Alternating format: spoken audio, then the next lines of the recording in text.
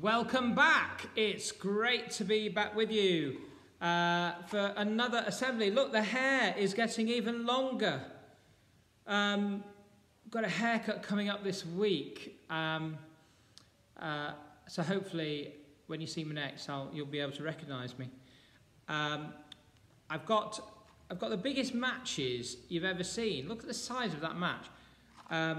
We're going to light the candle, but it's a very special candle that we're lighting for assembly today, because this candle has a sticker on it, and the candle says 2021, and the candle's name is a Paschal candle, and Paschal candles are there to celebrate Easter.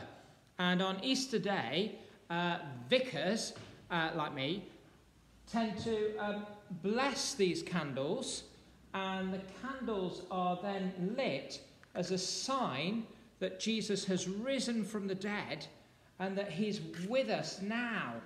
So, oh, look at that, it's worked first time.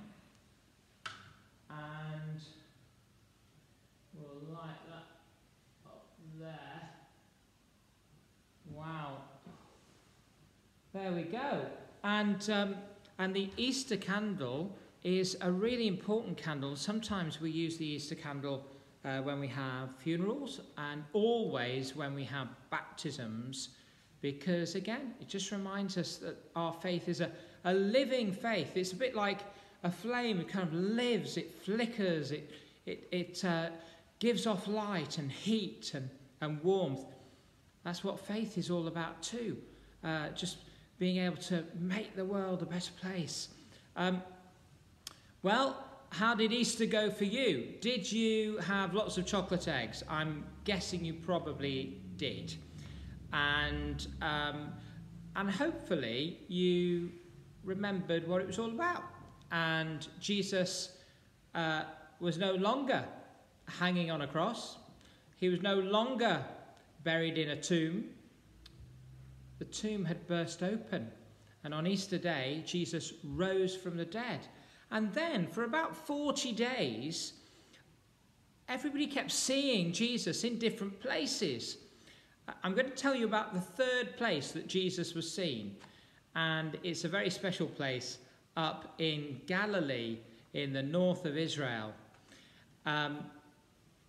Well, the disciples, Peter, John, James, they'd all sort of got to a point where they'd think, well, okay, Jesus is risen from the dead. That's brilliant. But what do we do now?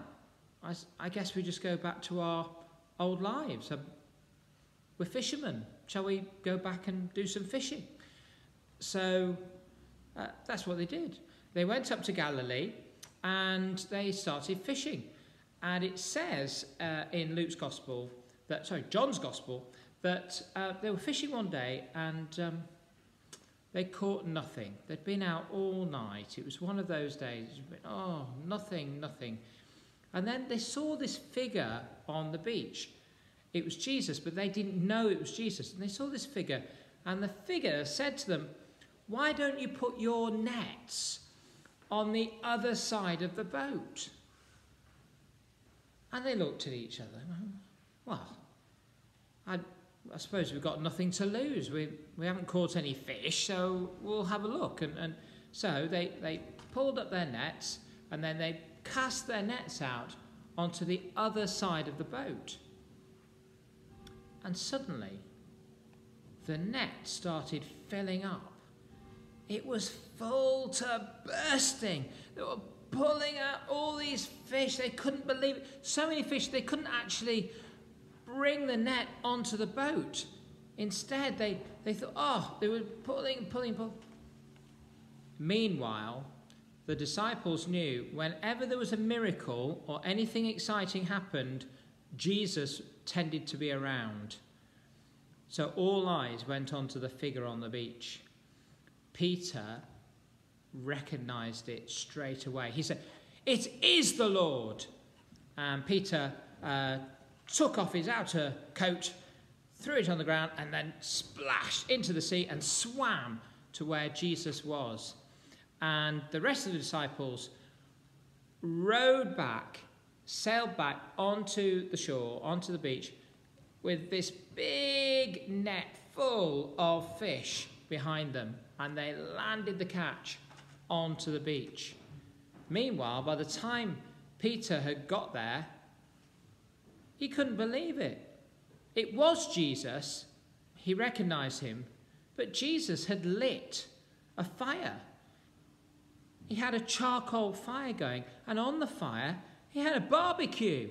He had fish going, and he had bread going, and they couldn't believe it. He was preparing breakfast. And Jesus said to them, "Come and eat breakfast." And that's what they did.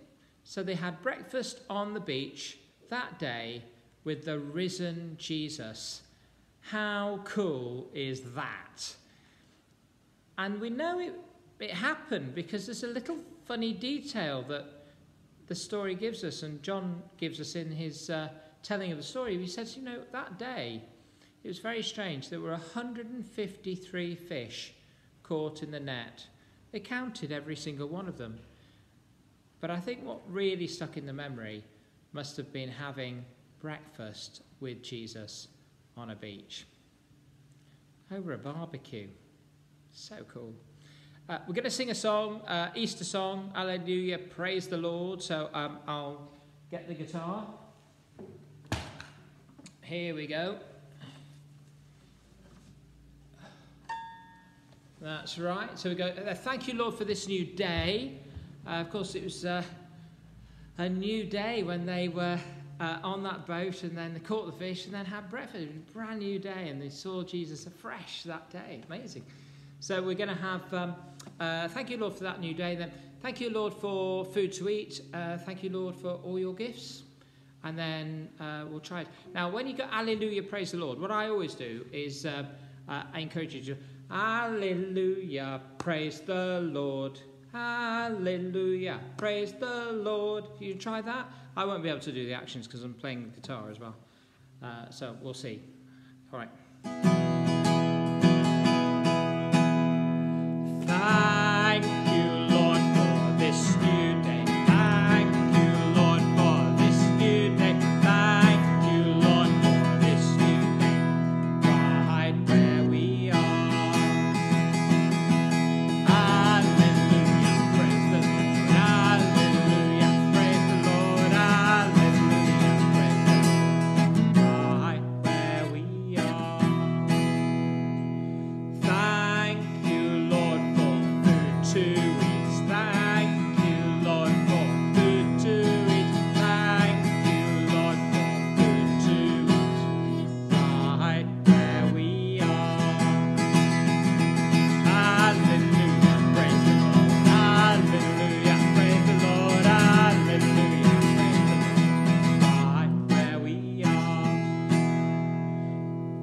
Gifts. Thank you, Lord, for all your gifts. Thank you, Lord, for all your gifts. Thank you, Lord, for all your gifts. Right where we are. Hallelujah, praise the Lord. Hallelujah, praise the Lord. Hallelujah, praise the Lord. Right where we are.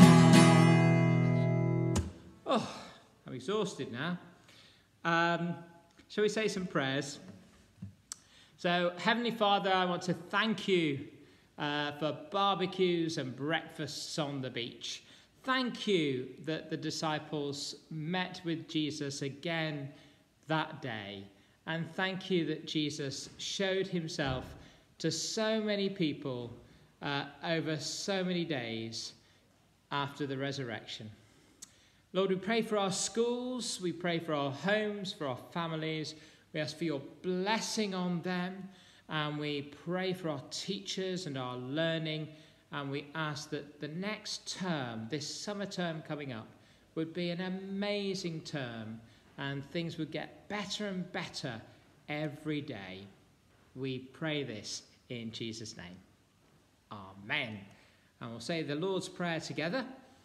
Our Father, who art in heaven, hallowed be thy name.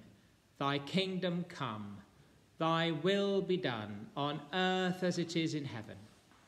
Give us this day our daily bread, and forgive us our trespasses, as we forgive those who trespass against us. And lead us not into temptation, but deliver us from evil. For thine is the kingdom, the power and the glory, for ever and ever. Amen.